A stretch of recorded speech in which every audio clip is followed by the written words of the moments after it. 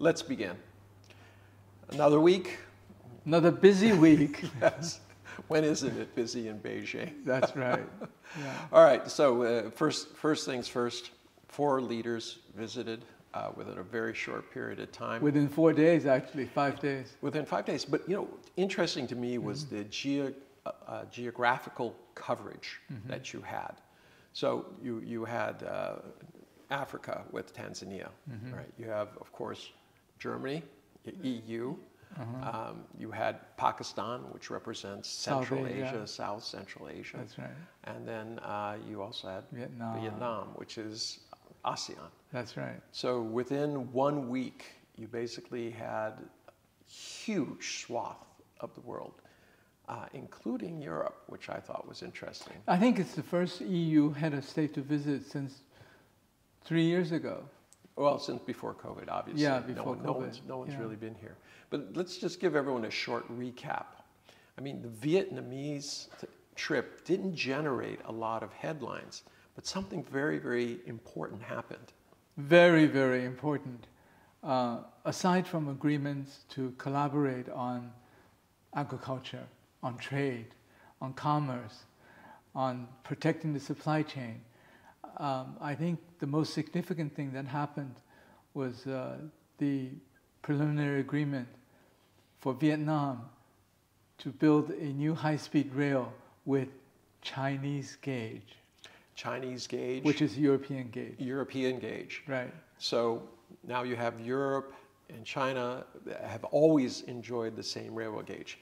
Russia does not. That's right. All right. And there's a history to that. There's a long history to that. We don't have time for that. But the fact is, Russia did it because they didn't want German tanks rolling into being able to use the Russian rail. That's so right. that was the case. But in this case, it's not just the announcement.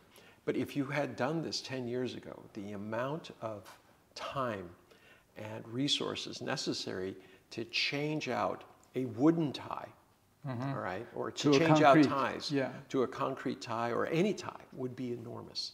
You'd have to stop the rail. You'd have, guys digging these physically things out, taking them out one at a pulling time, them out, and then shoving one back in, and then trying to make sure that's in alignment and everything like that. Are tremendously. Now, I've actually seen a machine that is automated, and what it does, it replaces the wooden tie with a concrete tie. Why is that significant? Once you have a concrete tie that's perfectly aligned, you can speed up the rail quite significantly. Fast rail on long stretches, on curved stretches, they can change, because they're there, they can change the gradient so that they can create a much faster rail. So you'll be able to go from any part of China all the way down to Ho Chi Minh City. That's right. I think, yes, absolutely. The infrastructure, the way Chinese can build the infrastructure is like no one else. Politically, it's very significant because it means that Vietnam has agreed politically to be integrated into the Chinese supply chain for Southeast Asia. But it's not just China, it's European. Exactly. A global supply chain. That's right. European and also the ASEAN countries. That goes beyond Vietnam to Thailand, to Cambodia, to Laos, to Myanmar, and so on. I think the announcement also that Indonesia will showcase the soft opening of the high-speed rail in Indonesia built by China Rail. As part of the G20. Showcase is a big word. So it is, especially since you have the leaders of the G20, some of them who will be gritting their teeth. That's right. As the Chinese economic miracle is on display while they're sitting there. That's right. I think the Vietnam case is particularly interesting also because for the last decade or so, U.S. has tried to get Vietnam to counter China's progress. This doesn't seem to be countering it. Doesn't seem to be working. You're right. Okay, we have 3 more countries to go. Yeah. All right. So Pakistan, it seemed very clear that despite any domestic issues, politics, that the relationship with China continues to be strong. I mean, I can't imagine any more superlatives being used. Iron, brotherhood, and higher than the highest mountain, deeper than the deepest sea, things like this. So I think it sends an international message that countries are not about administrations alone. That when administrations change, this idea that somehow the relationship between countries changes is not a good one. I think it's far better when countries express solidarity with each other's people, that the goals are the same. Strategically aligned, absolutely. Well, strategically, but also there's a tremendous amount of goodwill which you don't see with any other nation. I mean, the U.S., they seem America first. There doesn't seem to be any real interest in anybody else's. And you rarely see this expression of deep friendship, regardless of the administration. Because the administrations, other places, if it's the seesaw swings on this side, and if they have good relations with China, you can guarantee the next side that comes in is going to have poor relations with China. But nothing's changed. In terms of also, as you described, in terms of the human relationship, the flooding in Pakistan, tens of millions of RMB you helped on a personal basis from local Chinese population, be it 200 or 500 But the essence of our humanity is, this kind of compassion for each other. That's right. That's where trust comes from. Yeah. In a world where there's a lack of trust and inability to deal with each other, I think it's a real nice counterpoint to have somebody saying, I don't care who your administration is. We have friendship. We have shared goals. We have stood by each other. I mean, if I have a neighbor, I don't want a neighbor who's transactional. I'll help you out if you have a fire, if there's something in it for me. Yes. To use my fire brigade. Fire brigade. That's nice. Okay, so from Pakistan, let's go to Tanzania. Not a lot said about that. No. No. Except that, there is an interesting political history here. The Tanzanian Railroad, the first railroad built in Africa, actually, major railroad was built by the Chinese as an economic support to Tanzania. And Tanzania was very, very close to China for a long time, until the last 6 or 7 years, where there were attempts by the European powers, especially the UK and the US, to divide China and Tanzania. They always use this debt trap diplomacy. That's right. On the other hand, when they were lending money to Tanzania and insisting that they change the government, that's somehow different than China saying, look, we're just doing projects. You run your government the way you see fit. And in addition to that, in addition to the pressure that the US and the Western countries put on Tanzania to move away from China, there were some internal political battles within Tanzania. So the relationship between China and Tanzania was not as good as at its peak. But it's changing now, again. But once again, it should be about people to people, rather than, one administration is pro-China, one administration is against China. Nothing has changed between administrations. It's just used as a political point to divide people. That's right. But why Tanzania all of a sudden decides to visit so quickly and in such a strongly positive way? Because they found the promises from the West weren't delivered. Yeah, and you can see that with climate change goals, That's right. Economic goals, everything. We're still waiting for the framework that the Biden administration's been talking about. Indo-Pacific economic framework. Well, he had a framework for Africa. We just won't know about it for a while. Forever, because he will be gone before anything is done. That's right. But it really, I think so. Okay, let's get Germany. Germany. That's a big Interesting. $27 billion in deals. Yeah. Airplanes, Yeah. the BioNTech.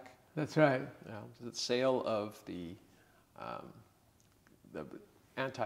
viral,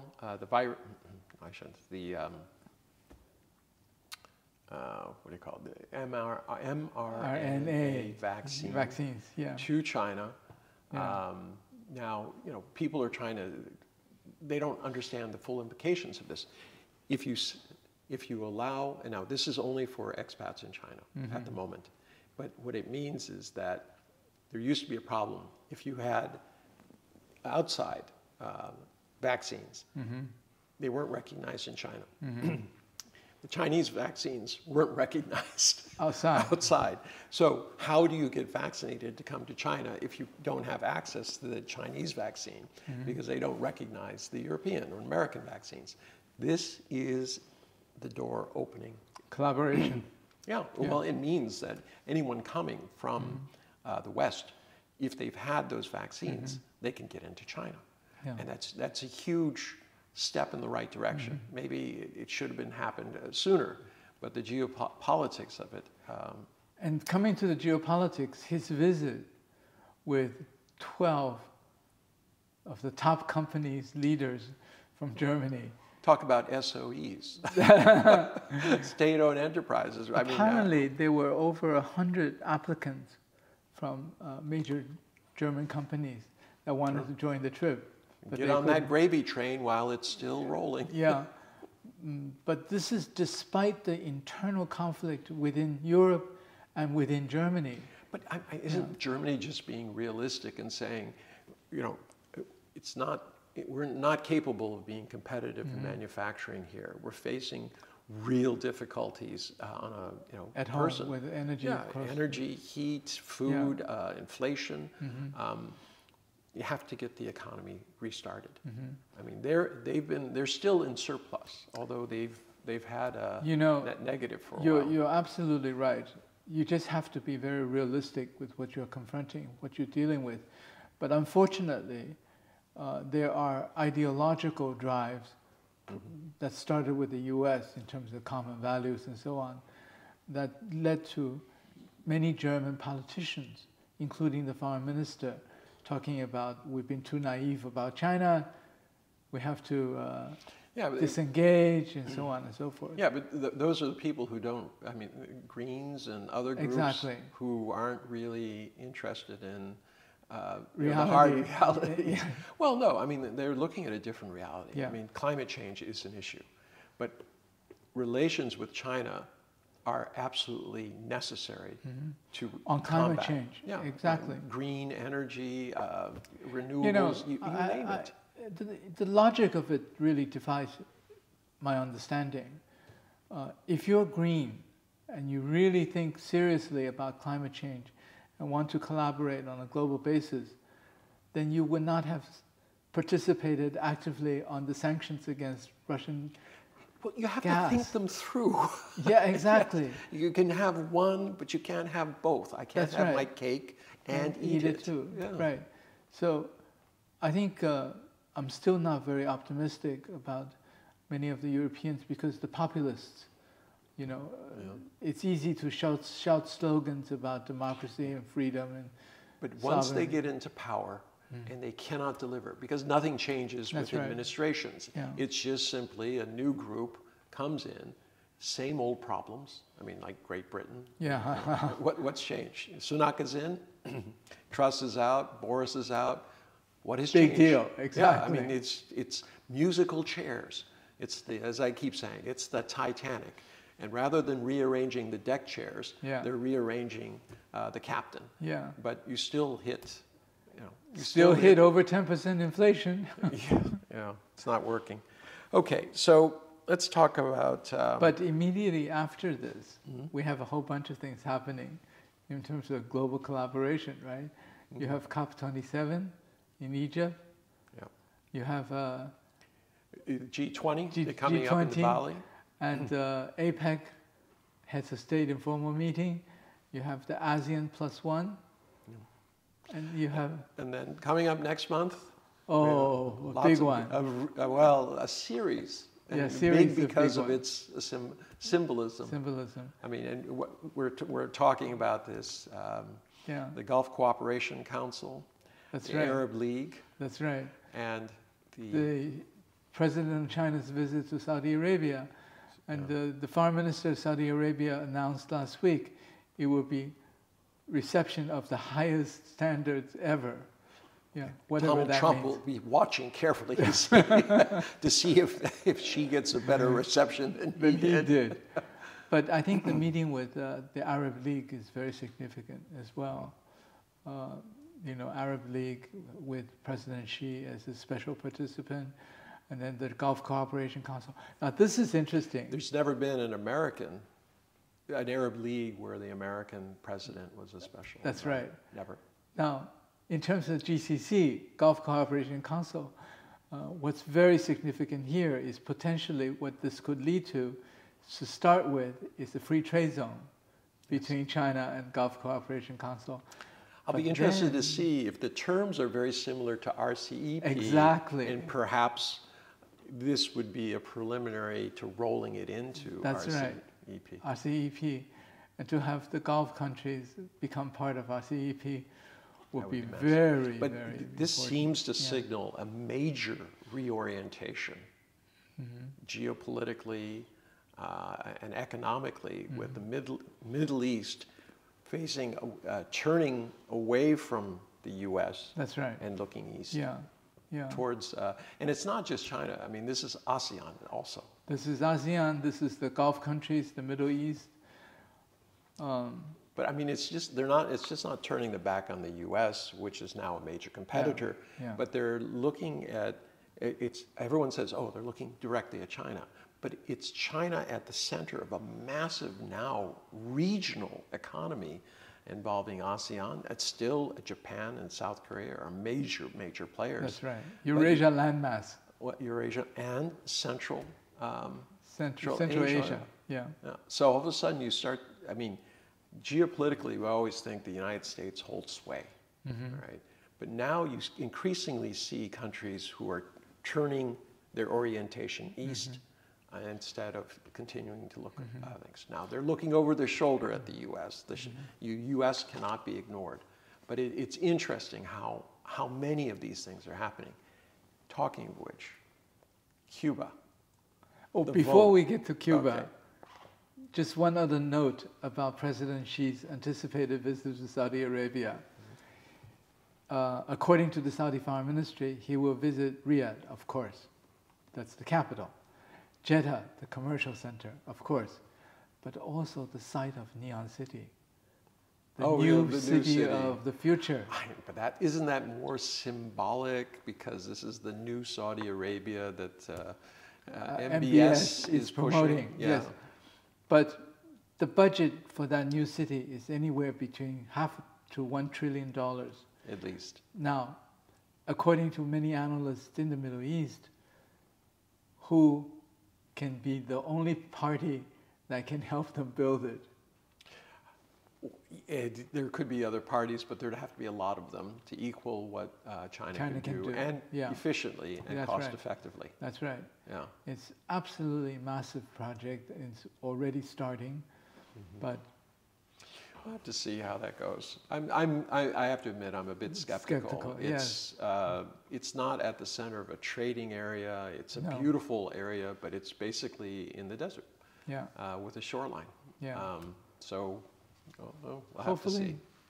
Well, I mean, every country is trying to diversify itself and look to the future when things are changing, if there is a future, assuming there is. But the attempt by Saudi Arabia to start moving into manufacturing is significant.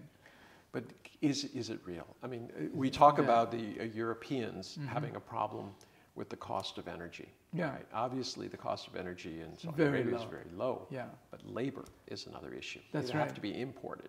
Okay. Now, what ideas they're now promoting or potentially can happen is automation. Even with automation, you still need a significant number of people who are maintaining... Sophisticated labor. Yes. Very sophisticated labor. Engineers. Yeah. For example, Saudi Arabia just signed a deal with Foxconn to create a new brand of electric vehicles.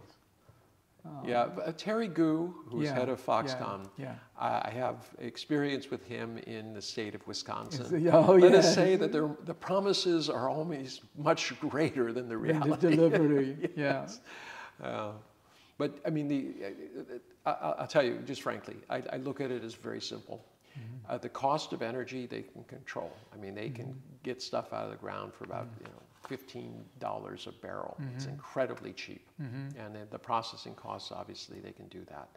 But then the cost of importing all of this, the labor, things, and I look at that as a trade-off. If overall you're lower and you can be more competitive, fine, you're in good position. Well, for Saudi Arabia, it's significant because it has a population of 35 million. Among the Gulf countries, is the most populated area. It's the size of a large Chinese city. Yeah. I'm just saying that in terms of economies of scale, it's difficult to see because the 35 million people we're talking about are not the ones who are going to be working in these factories, keeping these machines, the automation, the data processing, all of these things that are necessary to make The joke is that they will actually hire Egyptians to do it. But, well, no, but that would be good regionally. Yeah. No problem there. Yeah. But the other issue is how do they compare to existing manufacturing areas like China? And the big difference that I see is that they could set up an automation line for almost anything. They have the money, they have cheap energy, they can import from the region workers, although that always has a political implication. You look at the United States. Immigration issues. Immigration issues came in, but they don't go away. That's right. So at this juncture, you have them trying to compete there, but in the end, it's going to come down to these costs. That's right. And I don't see it. And the other thing is organization. In China, you have cluster developments. If I want to build a laptop, I can go to areas where they have literally everything that I need. Within 20 miles. Yeah. Not even 20 miles. Well, I go out one door this way, one door that way, one door, depending on which gate, I can get my motherboard, I can get my screens, I can get my injection plastic molding, I can get the camera. All the components are right there. That is not something that is easy to put together. And even if it's automated, there still has to be design. Yeah. And I think design increasingly becomes an important part. Now, I do believe that the country that is going to do well from the next economy, the digital economy, is the one that prepares its people for it. Yeah. So I'd be more interested if they're talking about education rather than just saying how I'm going to put a factory in the desert. Good luck to them. Yeah. All right. Cuba. Yeah, let's talk about Cuba. I want to preface this. The U.S. accuses China and Russia of obstructing the world order. I mean, to me, this thing about Cuba is about the hypocrisy and lack of circumspection. It is astounding. You have a vote, 185 to 2. U.S. and Israel. Yeah. All right. Against, just say stop with these 1959, they imposed these sanctions on Cuba. Well, if it was going to work, let's pretend that time has elapsed. We're way beyond the period where you can say that sanctions have changed it. Yes, you've made their economy slower. That's right. You certainly have made people there suffer. That's right. But it hasn't changed anything. In fact, the sanctions themselves have contributed to the longevity of the existing government because everyone rallies around this idea that we do not want our policy made in another capital. That's right. And so this is despite so many attempts at regime change as well. Yes. By the U.S. They cataloged how many hundreds of attempts to assassinate. That's right. Assassinate Castro. Well, but it makes the U.S. intelligence service look a little bit impotent. Incompetent. Incompetent. You can fill in whatever word you want. There are two aspects to this. One is, as you described, 185 to 2. U.S. and Israel on one side, the rest of the world, including the Europeans on the other side. Yeah, but right? Where's the international world order? Where's That's the rule of law? That's right. Where's this multilateralism? I remember, you know, in this context, I remember very well, after many countries became independent in the 1950s and 60s, there were two major movements. One is the movement of the non-aligned. In other words, we're not with the Soviet side, and we're not with the American side. Why do we have to choose? Exactly. Why do we have to choose? And that's one side, on the political side. And it came from the Bandung Conference in Indonesia, the movement of the non-aligned, strongly supported by or promoted by India and Indonesia and Algeria and so on. And then you have the other one, which is the Group of 77, which is the developing countries on the economic side in demanding the former colonial powers to stop the exploitation and plunder of the developing countries. Well, you should know this well, since you were the second secretary. Yeah. You were secretary of the second group, right? Yeah, that's right. I was secretary of the G77 for about 5 years.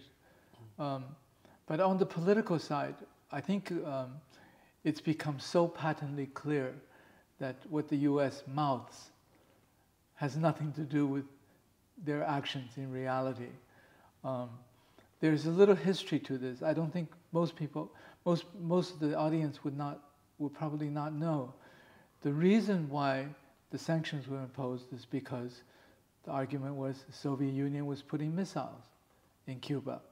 Too close to the US, nuclear missiles, nuclear bombs, very dangerous.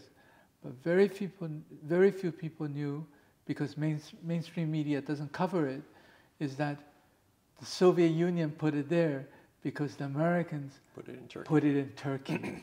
Yeah. The Americans started by wanting to put nuclear missiles. Yes, but whenever America wants to put missiles on your border, yeah. right, that is an expression of sovereignty. Yeah. Of the good guys working with other good guys. Righteously so. Yeah, but if Russia does it, it's the bad guys, and yeah. if you associate with Russia, you're bad guys. That's right. But the Cuban Missile Crisis, 63, came and went. Why did the sanctions stay? That's right. That's right. Why? I don't know. I guess there's 185 other countries who don't know either. That's right, 185 countries who don't agree. Yeah. But the constant criticism by the U.S. That there are powers within the UN who are obstructing the will of the majority. I think this... The majority of 185 to 2. Well, there hasn't been any deals where there's been 185 to 2 involving any other nation out there. Well, the relationship between Cuba and many South American, Latin American countries have actually been quite good. Yeah. And it's getting better. Well, when he held the Summit of the Americas, people said, we're not coming because you're not inviting Cuba and Venezuela. Well, no, not only then. I mean, there was a number of Venezuela, etc. So what they said is if it's a real Summit of Americas, that means all of the Americas, not just the Americans that you like. Yeah. This is not that way. No. But let's the other counterpoint to this is, all of a sudden, Blinken came out with a statement that the key to solving, this issue, to stop the nuclear DPRK, North Korea, from exploding a nuclear bomb or sending off more missiles, was Russia and China. Okay, so I try to understand this. The two countries that you say are irresponsible warmongers or technological, just the bad actors. Yeah. Whenever you have a problem, the U.S. has a problem they can't solve, they blame somebody else. Well, it's not blame somebody else. You're asking the people you vilify on a daily basis to be the responsible stakeholders to take care of the situation. I don't understand it. If I think you're really terrible, why would I ask you to do the right thing? That's right. Including, it's not just DPRK. Oh, everything. Also the Ukrainian war. Sure. right? Yeah. China has to stop it. That's right. How? How exactly? So they haven't supported it, so how are they supposed to stop it? In terms of DPRK, however you look at it, there are American troops 10,000 miles away from their borders. On right the border. on the border of DPRK, you know? Yeah, I mean, but DPRK is no angel. I mean, It's they're not, of clearly, course. he's signaling he wants attention. He needs help. Well, I The mean, economy- 2022 will be a record breaker in terms of the number of missiles that have been sent. Yeah. You have missiles now that are landing, 60 miles off the coast of South Korea. They're being flown over Japan. Japan. But I don't know that ratcheting up the tensions by putting nuclear B-1 B-1B, bomber, yes. yeah, B-1B bombers on the border That's is right. the way of calming down the situation. And I don't understand that this military response. What you need is a diplomatic response. I can there should be statements where they try to get the six-party talks back together and say, look, you're not going to get anything until you stop with this. There's got to be some way to lift sanctions partially to show that there's some goodwill, but North Korea has to agree to stop its side. Yeah. But until you get to that level of trust, Yeah. putting more military hardware on the line hasn't worked so far. That's right. So, In this context, this is a different subject, but it's tied into this nuclear thing, is what Scholz said upon return to Germany, to the press. He said, the trip was worth it, even if it's just for one thing that we've managed to achieve. Germany and China agrees that there should be no use of nuclear weapons or the threat of use of nuclear weapons. And China has been very clear. There have been right. position papers put out that said that China will not Be the in first, any way, yeah. well, no, not only be the first, but will not agree to anybody, any country, using the threat or actual nuclear weapons. And Yeah. that is a bright red line. That's right. Yeah. And that's very, very significant because it may be addressed to Moscow, but it's certainly also addressed to Washington. Yeah, it's addressed to Washington, but it's really talking about the global strategic initiatives that Xi is putting out there. And it says we have security initiatives. You have to have a basis by which we can all talk and agree. That's the right. nuclear war has to be one of the bedrock issues That's right. that's right. out there. So he's not only speaking for China, or in Germany. This really is a statement to the rest of the world about That's where right. China Yeah. stands vis-a-vis this. Nuclear non-proliferation. Well, there was a statement by somebody very close to the State Department that said that use of nuclear weapons could be justified, not on a first responding to a first strike, but as a answer to strategic interests being things. I mean, how could you have two more stark statements? The U.S. hinting that we can use nuclear weapons if we think we have to, and China saying it's impossible. That's there should right. never be a threat. That's So right. I agree with you. Yeah. Also address the U.S. That's very, very, very significant statement, I think. And for Germany, for Scholz to say that if this is the only thing I got, the trip was worth it. You know? Well, I think the $27 billion. That also makes a difference, sure. Well, interesting. He got to the honeypot first, apparently. Yeah, that's right.